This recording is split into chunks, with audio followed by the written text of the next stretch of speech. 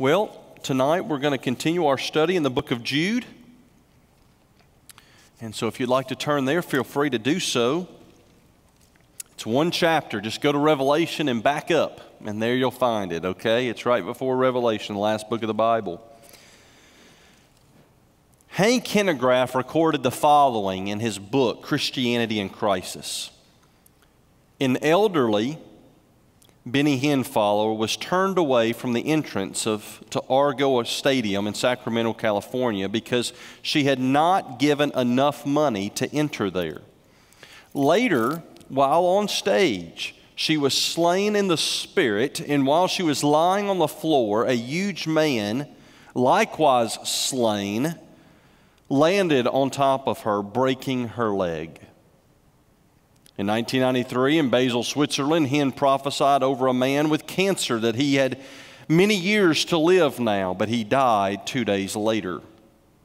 In Nairobi, Kenya, early in May 2000, 4 patients released from a hospital to attend Hinn's miracle crusade died while waiting for prayer. Hank Hanegraaff wrote the following: people attend Hinn's crusades hoping to see God move in a mighty way through an outpouring of miraculous healing power. After personally attending one of Hinn's crusades, however, I can say from experience that the likelihood of being hurt during such an occasion is vastly greater than that of being helped or healed. I observed with great anguish scores of men, women, and children who could not even get near the stage to be healed by Hinn. Hanegraaff described the scene as a survival of the fittest. He said, and I quote, "Those who attended the meeting in wheelchairs ended up leaving in the same physical condition. Some departed in tears. Others told me they left feeling that God neither cared for them nor had time to consider their needs."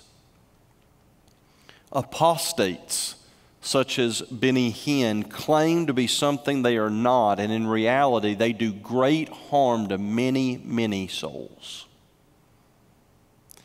In Jude, we find in verses 10 through 13, which will be the text tonight, we find him addressing apostates as he's been addressing for the first 9 verses. The title of the series is Contending for the Faith. We as Christians must contend for the truth, because the devil is not just, he doesn't just have people out there that are atheists opposing the faith, but he has people out there appearing to be saved, claiming to be saved, entering churches to distort and distract from the gospel of Jesus Christ and to lead people astray. The title of the message tonight is Apostates Described. In the previous weeks, I introduced apostates to you, and then we looked at some apostates condemned, and then apostates were uncovered and revealed, and tonight, apostates described. To define an apostate is challenging, because apostates typically claim to know God, claim to be smarter and wiser than you, claim to hear from God in a way that you don't understand, yet they do not know the one true God. And then over time, apostates will reveal they are apostates, for they will claim that they don't believe at all. I shared in a previous week about Charles Templeton. He used to preach the Crusades with Billy Graham, but then departed from the faith. And Billy Graham had a crisis moment where he says, "God, I don't understand everything about your Bible and what's in it, but I believe it and I will preach it." And Billy Graham went one way and Charles Templeton went another. Charles Templeton went out from us because he never really was of us, as it says in 1 John. He is an apostate. But many times apostates have not come out and said, "I don't believe." They claim to believe. Sometimes they are even deceived themselves. And they don't know who the true Jesus of the Bible is. So let's continue our study of apostates tonight. If you haven't been here week after week, I must tell you the book of Jude is very confrontational, and it's in one sense negative, because it is Jude telling Christians to stand for the truth and oppose those who distort the truth. So it's very confrontational, so just be ready for that. Here we go, verse 10. "But these men revile the things which they do not understand, and the things which they know by instinct. Like unreasoning animals, by these things they are destroyed.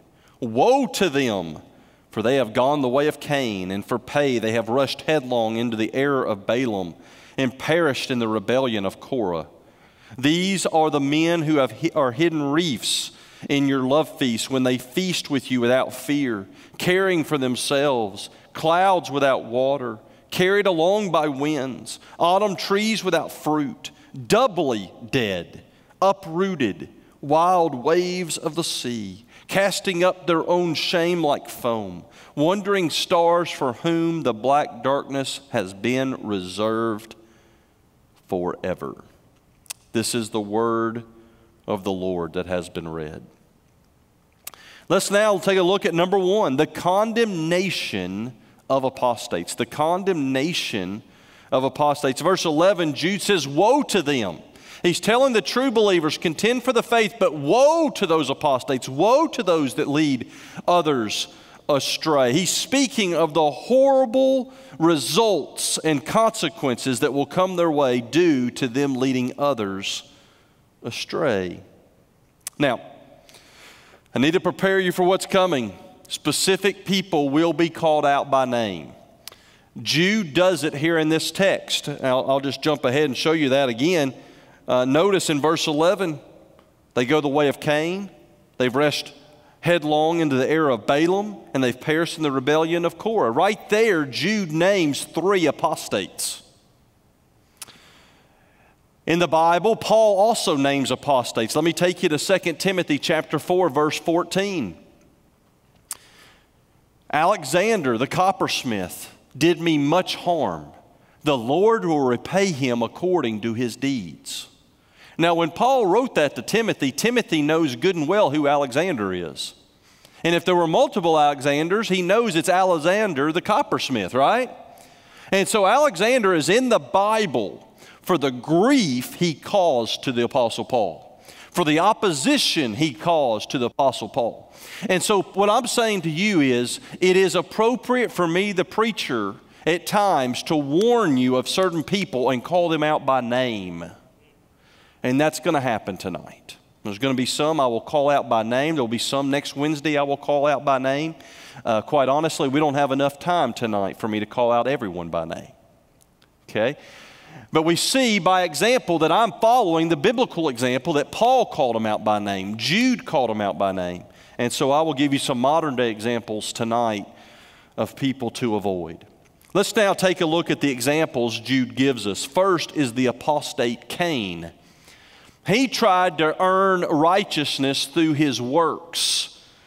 It says in verse 11, woe to them, for they have gone the way of Cain. Well, what is the way of Cain? Obviously, the first century reader knew the story of Cain. Well, you have to go back to Genesis chapter 4. That's the story of Cain and Abel, the sons of Adam and Eve.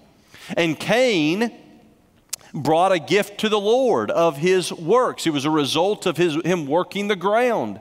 And then Abel brought an acceptable sacrifice to the Lord. The Lord rejected Cain's sacrifice and accepted Abel, so what did Cain do? Cain, instead of getting right with God after God rebuked him, he murdered his brother Abel.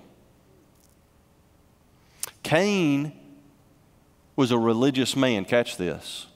Cain was an apostate, but he was religious. Most apostates are religious. They're claiming to be genuine followers.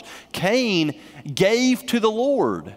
Cain would say he worshiped the Lord, but catch this, he worshiped God his way. You hear today, hey, it doesn't matter where you go to church, as long as we're worshiping the same God, they can worship their way, we can worship our way. That is not a true statement. We only can come before God God's way from the Bible. And so, Abel brought an acceptable sacrifice, shedding of blood. We know from Genesis chapter 3, after Adam and Eve sinned, God covered them with animal skins, which implies there was a sacrifice, there was death in order to cover them, okay? And then we get to chapter 4, and what is Cain doing? He's saying, look, here's my righteousness. I've worked hard for this. I'm going to give it to you to earn the favor of God. You need to take this because I was so kind to give it to you, God. That was Cain's attitude. And the Lord rejected it. Say, no, you don't get to come to God however you want. You don't get to fit me into your schedule or your timeline. You come to me as I say come to me. So let me just ramble for a minute and jump ahead in the Bible. When Moses has the people build the tabernacle, he gives them the exact dimensions of the tabernacle. The length, height, width, the exact pieces of furniture, the size of them, what they're made out of, the curtains, what they're made out of. Everything is detailed. And no one can go into the Holy of Holies except the high priest on the Day of Atonement. One day a year, one man. And he goes in there and he sprinkles blood on the mercy seat to represent the sins of the people. Let me tell you something. They couldn't change who went in there. It had to be the high priest. And everyone couldn't approach God directly into the Holy of Holies. Only the high priest could do that. There was a systematic system put in place by our Lord. What I'm trying to say is someone couldn't just say, hey, high priest, I'll go in there for you. That wouldn't work. They couldn't do what they wanted to do. They had to do it God's way. Now we get to the New Testament, and the veil of the temple when Jesus died was torn in two, and now we have almost stepped off there. Now because the veil's torn, we now have direct access into the presence of God. Anyone who places their faith in Jesus can enter into the Holy of Holies. But hear me, we still are to enter with humility rather than pride, saying, hey, God, aren't you glad I came and talked to you today? No, he doesn't need us. We need him. Amen? We are to come before him humble. We are to come before him confessing sin. We are to come before him as he is the great I am. We are not. We are to come before him with the right perspective and the right attitude, with adoration for him. We have to come the right way. If you're with me, say amen. Cain came the wrong way. All right? So the second apostate is Balaam. Look with me in verse 11. Woe to them, for they have gone the way of Cain, for pay they have rushed headlong into the error of Balaam. Who was Balaam? Well, this story is found in Numbers 22 through 24 of your Bible. I encourage you to write that reference down if you want to read about it later tonight, because I'm going to try to summarize it here. But Balaam was a prophet of God that was hired in Numbers 22, verses 16 and 17, by Balak, the king of Moab. So if you don't know geography, over there you got the Mediterranean Sea, you got Israel. So you got Jerusalem here, and then the Jordan River's on the east side, and east of the Jordan is Moab. All right? And that's where Balak was king, was east of the Jordan in the land of Moab. And so he is having opposition. He has opposition with the people of Israel. So he talks to Balaam through his people and says, I want you to curse the people of Israel because they're my enemy. And Balaam won't do it. But then Balak offers him money. And so Balaam agrees to go meet with Balak. Well, on the way, the Lord stands in the way. The angel of the Lord, it says, which many times in the Old Testament, the angel of the Lord is the pre-human Jesus. And he stands in the way, and that's where, if you know the story, Balaam hits his donkey, and finally the donkey talks to him. Okay, it's one of those texts. Okay, the donkey says, "Why are you hitting me? What have I done to you?" And finally, the angel of the Lord reveals himself, and Balaam realizes the donkey wouldn't go through there because the angel of the Lord is blocking the way. All right, and then he says, when you get to Balak, you say exactly what the Lord says to say. You don't say what you want to say. You say what the Lord tells you to say. But nonetheless, Balaam got bought off. Money. Some apostates, they're in it for the money. They go on television and they lead people astray to bring in the money. Okay? In Revelation 2:14, it references this story too. When John, inspired of God, writes, and Jesus speaks through John in speaking to the church of Pergamum in Revelation 2:14, it says this, "But I have a few things against you, because you have there some who hold the teaching of Balaam, and who kept teaching Balak to put a stumbling block before the sons of Israel, to eat things sacrificed to idols and to commit acts of immorality." So the error of Balaam has to do with immorality. It has to do with being bought off by Balak, the king of Moab. Speaking of being bought off, it says in 2 Peter 2:3, "In their greed, they will exploit you with false words." Church, I just want to warn you, TV is a wonderful thing. The internet's a wonderful thing. It has allowed us to get the gospel to the ends of the earth through online. It allowed us to do it in texting and in emailing and communicating with missionaries. It's been used in positive ways, but the devil has a counterfeit for every good thing. And apostates have an avenue they did not have when Jude wrote. Apostates can now reach you and reach me through the television or the radio. And they can bring in the money from people they've never met in person. Okay? And so beware. They will exploit you with false words. Let me give you an example. Creflo Dollar, and these guys have been around a long time. I got no one that's really new. These guys have been doing this for a long time and still making bukus of money. Creflo Dollar is a megachurch pastor. He's often on TBN station. And he said this in 1999. Well, you need to hear about money, folks, because you ain't going to have no love and joy and peace until you get some money.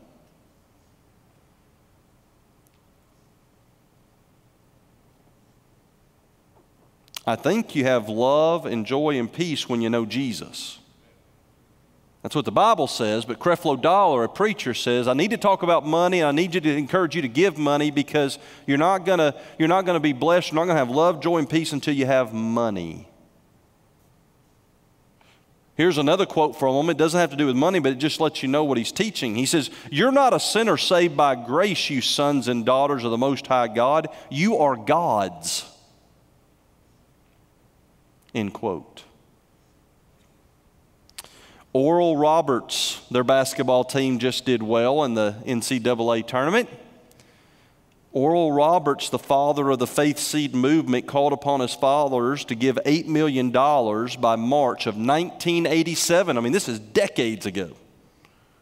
$8 million by March of 1987. His call was given on January 4th of 1987. So 2 months, basically, or almost 2 months to get $8 million. He claimed that if $8 million was not given, then God was going to take his life. When the final day of February came around, he sent a follow-up letter announcing that the deadline to raise the $1.5 million, they were still short, was set for March 31st. How convenient. Roberts begged people not to let Satan defeat him. He said that God told him that he needed Oral here on earth. That's from Hank Kennegraff's book, Christianity in Crisis, page 196. Oral Roberts is the same man that claimed that Jesus told him God had chosen him to find an effective cure for cancer. Roberts begged his followers to give, and they did. And with the money, he built a 20-story research tower. However, no cure for cancer has come. Folks, that's $28 million right there he's asked for. Beware of giving to men and ministries and causes that are not in line with Scripture. Galatians 6:7 says, God is not mocked, for whatever a man sows, this he will also reap. Let's now talk about the third apostate that Jude shares with us, Korah. Korah had a problem with submitting to authority. So we got Cain trying to earn his righteousness. We've got Balaam being bought off, gives into the money, and apostate Korah has a problem with authority. Verse 11 says, woe to them, for they have gone the way of Cain, and for pay they have rushed headlong into the error of Balaam, and perished in the rebellion of Korah. The story of Korah is found in Numbers 16. I'm going to try to summarize it, but it's like 40 verses of great content. And so I'm going to try to do this as quickly as I can, but it needs to be thorough to some degree. Korah was upset. He's a Levite, but he was not chosen to be a priest, and he was upset by it. And so he enlisted 250 men to oppose God's appointed leader, who was Moses. And in verse 3 of Numbers 16, it says, they assembled together against Moses and Aaron. So y'all need to know, here's a business meeting, but it's not a healthy one, okay? The whole congregation, they all assembled against Moses and Aaron, against their leaders, and said to them, "You have gone far enough. For all the congregation are holy, every one of them, and the Lord is in their midst. So why do you exalt yourselves above the assembly of the Lord?" That's what Korah said to Moses and Aaron. Now notice, he is questioning whether Moses and Aaron should be in leadership positions. Who puts you above the assembly of the Lord? And then Korah is feeding the ego of the people, saying, y'all are so right with God. Notice he says, the whole congregation's holy. Y'all are holy, he was telling them. Now, who doesn't want to hear that? Okay? So Korah was feeding their egos. He said, the Lord's with them and they're holy. Who made you so special, Moses? Well, God made Moses special. He appointed him to be in the leadership position. So Korah opposed the authority placed over him. He made declarations about the assembly that was flattering to the people. Now, Numbers 16, verses 6 and 7, Moses said, "Do this." Here's Moses' idea. "Do this, take censers for yourselves, Korah and all your company, and put fire in them and lay incense upon them in the presence of the Lord tomorrow. And the man whom the Lord chooses shall be the one who is holy. You have gone far enough, you sons of Levi." We've got a confrontation going on here. You've gone far enough, he says. So tomorrow, we're going to let God decide, am I holy or are you holy? We're going to put it to the test. Now, what did God do in response to the rebellion of Korah? What happened the next day? We jump ahead in the story to Numbers 16, verse 31.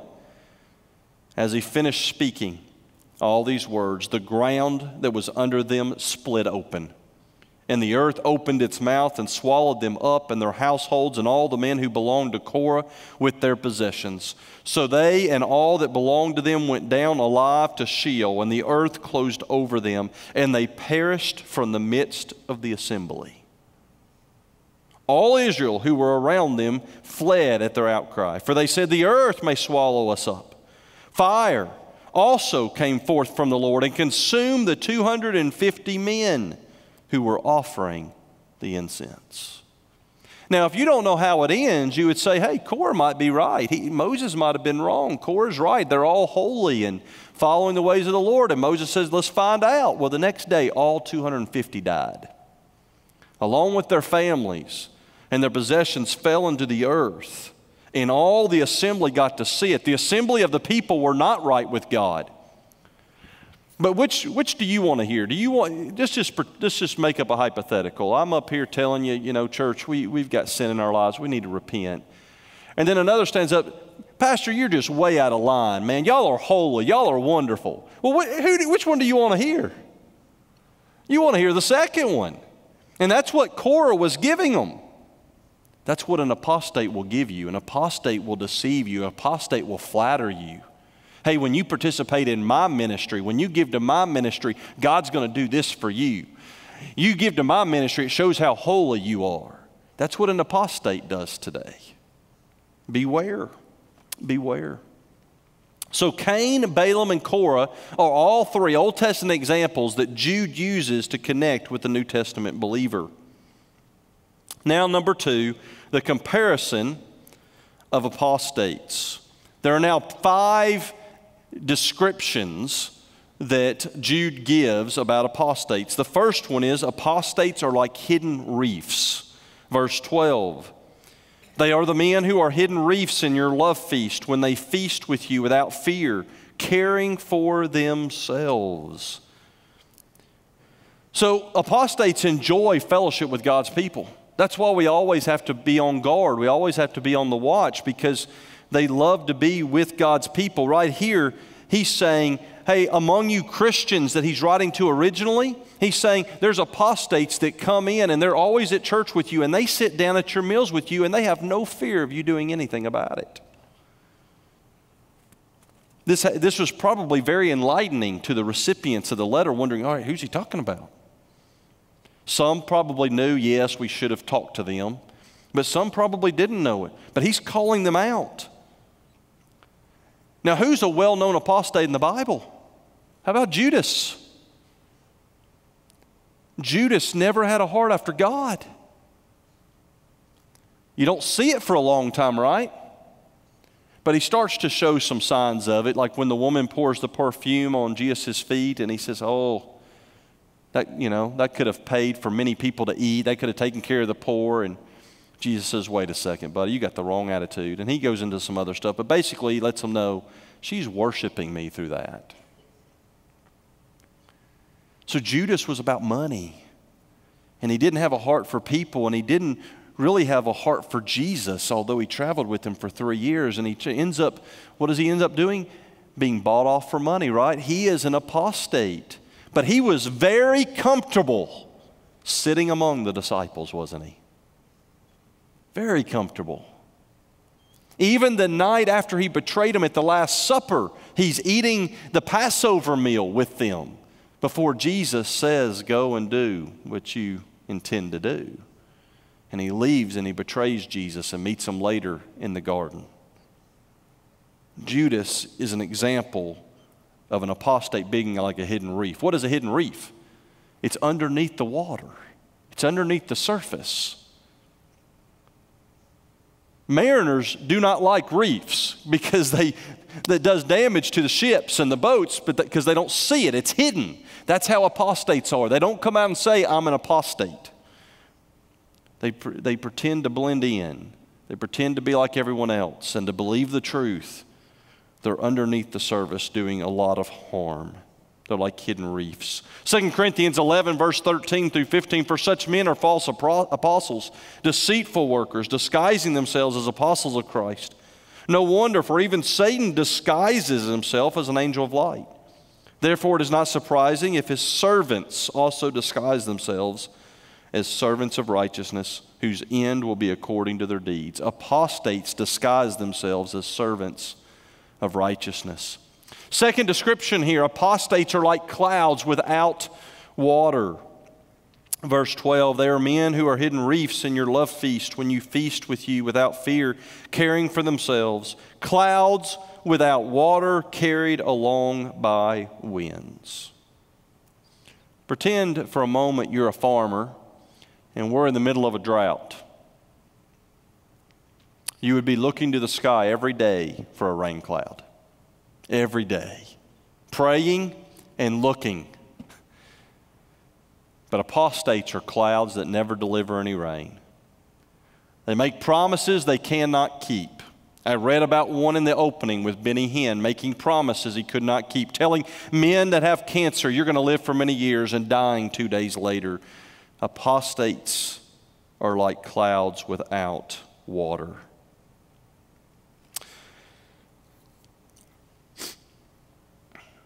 But oftentimes they're very encouraging. They're very positive. Some apostates will talk all the time about how you can be the best you can be without mentioning Jesus. Please realize that apart from Jesus, the best you are and the best I am just is not good enough. It doesn't matter how hard you try. You don't want to be the best you. You want to be the best that God has called you to be, submitted to His will for you.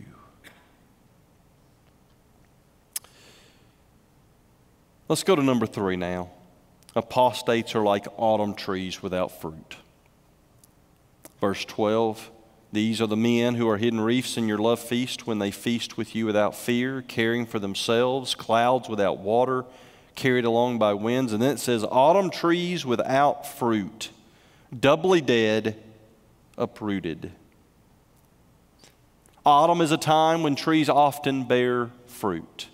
Apostates are those that make claims but do not bear the good fruit. It says in Matthew 7:16, you will know them by their fruits. Grapes are not gathered from thorn bushes, nor figs from thistles, are they? Jude is calling apostates doubly dead, uprooted trees that bear no good fruit. Matthew 15:13, every plant which my heavenly Father did not plant shall be uprooted. And he's saying that these apostates are uprooted trees. They have no connection to the life source. In the Bible, sometimes we see that he is the vine, we are the branches, John 15. And so we as the branches get our source, we get to be provided for, it comes from the vine, it comes from the root system. But when you're uprooted, you don't have that root system. That means you're disconnected from the Lord. That's the picture that the Bible's giving right there. A fourth description is apostates are like wild waves of the sea. Verse 12 says they are men who are, and then verse 13, wild waves of the sea, casting up their own shame like foam. Jude just said that apostates are like the leftover seaweed and mess and foam from a storm. Basically good for nothing. That's how he's describing them. They pollute the minds, they do harm, but they have very little benefit to anyone. Benny Hinn that I mentioned earlier is like a wild wave of the sea, casting up his own shame like foam. All the way back in 1991 on TBN, Benny Hinn said the following: Adam was a super being when God created him.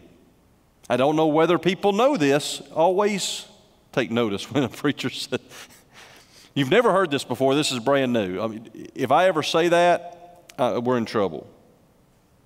Adam was a superhuman being. I don't know whether people know this, but he was the first Superman that really ever lived. First of all, the scriptures declare clearly that he had dominion over the fowls of the air, the fish of the sea, which means he used to fly. Of course, how can he have dominion over birds and not be able to do what they do?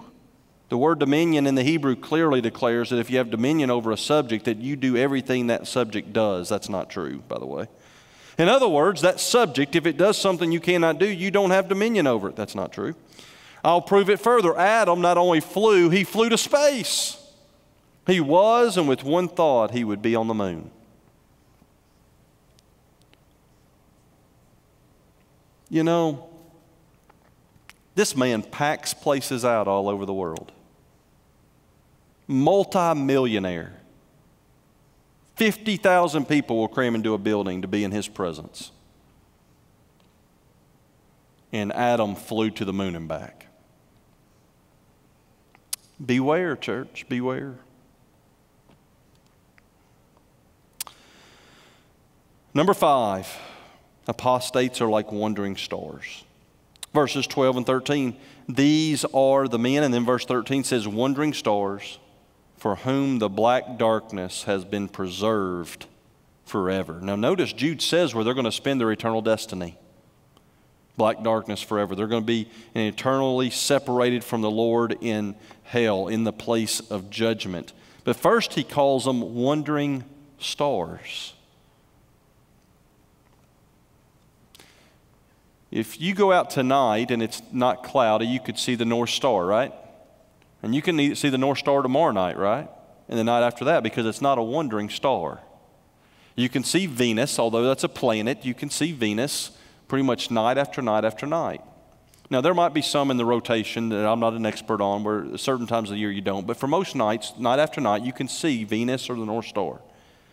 But a wandering star, you would see tonight and then not see it again. It'd be like a shooting star. That's what he's calling apostates. Apostates come and go. They do their damage along the way, but they don't last. They don't have any long-lasting impact typically because they come and go. Fixed stars can be depended upon. Wandering stars can only lead one astray. They don't stick around long enough to help. They only hurt. So hear me, church. Apostates, if you've heard the previous weeks, you got a lot of understanding tonight. But if you haven't heard the previous weeks, and I don't know who that might be, then there might be a little confusion at this point. Apostates can be preachers. I've given you examples of preachers on television, preachers in churches like Creflo Dollar, where the preacher can be a false teacher leading people astray and professing to be saved but lost and is an apostate. Apostates can also be well-known people in Christian circles that aren't pastors of churches, okay? Benny Hinn's not a pastor of a church as far as I know. And there can be others. Apostates also can be lay people in churches. They come into the church, they claim to follow Jesus, but they lead people astray. And 4 out of every 5 things they say about the Bible are true, but you got to watch out for the 5th one. And they deceive and they distort. And lay people can follow these same examples. For example, Cain tried to lead, he wanted to earn righteousness through works. Well, there can be people enter the church and tell you, look, to be right with God, do this, do that, do this, do that, and it's all about works. And they're leading people to not have assurance of their salvation, which I preached on a Sunday recently, right? And then you got people that can be bought off, and typically those in the profession of preaching that for the sake of money they make claims that just simply aren't true. But then the third example of Korah was one of rejecting the authority of Moses, and so that could be a layperson in the church rejecting the authority God's placed here at the church. A pastor in the music ministry, Tim being over that, leading in that ministry, or Pastor Andrew in youth ministry, or me as the senior pastor. It can be someone coming in and saying, oh man, the pastor's always wrong. He's wrong about this. You follow me. You believe me. And they can be leading you astray. That's how a layperson can do damage in the local church, okay? So apostates can come in my position. They can come in your position. They can come in any position. Really. All right, so understand that. 1 Timothy 6, verses 3 through 5. Anyone who advocates a different doctrine and does not agree with sound words, those of our Lord Jesus Christ, and with the doctrine conforming to godliness, he is conceited and understands nothing. But he has a morbid interest in controversial questions and disputes about words, out of which arise envy, strife, abusive language, evil suspicions, and constant friction between men of depraved mind and deprived of the truth, who suppose that godliness is a means of gain. See, when you study Scripture, if we can put that 1 Timothy back up there for just a second. When we study Scripture, we see Paul wrote about apostates and false teachers, false apostles to Timothy. He also mentions it, he references it to some degree with Titus. We see it in the book of Jude. We see Peter writing about it in 1st and 2nd Peter. There's a lot written. Jesus talked about it a lot. False teachers and false apostles, which are apostates. And so it is all throughout the New Testament. And here Jude tonight has given us 3 Old Testament examples. And so please realize apostasy is nothing new, but we can't pretend it's not real today. And as your shepherd that's supposed to love you and care for you and protect you, as my responsibility under God, I want to warn you, the station TBN is dangerous. I think watching that station is not fleeing temptation. So be very, very, very careful. I find that station, whenever I've watched it, 9 out of 10 times there's been a distortion of the truth in the 30 minutes I've had it on. So you don't need it. All right? God has told us that you're fed through the Word. You can be fed through radio, local radio. I think it's AM 640. I listen to that pretty regularly. There's great preaching on there. It's solid. Daystar television station goes both ways. There's some good and some bad. TBN, I encourage you to avoid. And if that upsets you, we can agree to disagree, and I love you just the same. Okay? But I'm doing my part to warn you from my perspective. So beware. Apostates are like hidden reefs. They hide themselves well. Beware. They are like clouds of water and autumn trees without fruit. They make claims, but they fail to meet those claims. Beware, for they are like wild waves that bring about their own shame and will distort truth and harm you. Beware, for they're like wandering stars. They come and go, but rest assured, they intend to do judgment as they are going. Or intend to do harm and bring judgment as they are going. So be on guard. Right here, you can know whether your life group leader, your pastor, the preacher on television or on radio is true by this word here. This is our authority. Adam was not a god, because this says that he was a sinner. Okay? And that's how you know. That's how you know. I don't know that that's the most encouraging message I've ever taught, but it's those are the verses we're on in the book of Jude. And so I'm supposed to, what does it say about the Bible? All Scripture is profitable for teaching, for reproof, for correction, and for training in righteousness. And so Jude is profitable for all of those reasons. Let's pray. Lord God, you are wonderful. We thank you for your word. We thank you for the warning from your word. Help us to be faithful to you, to seek you, to identify false apostles, false prophets, false teachers, apostates, to contend for the faith, contend for the truth. You tell us, Lord, your word is the sword of the Spirit. So, Lord God, we take your word to go on the offensive and to contend for the faith.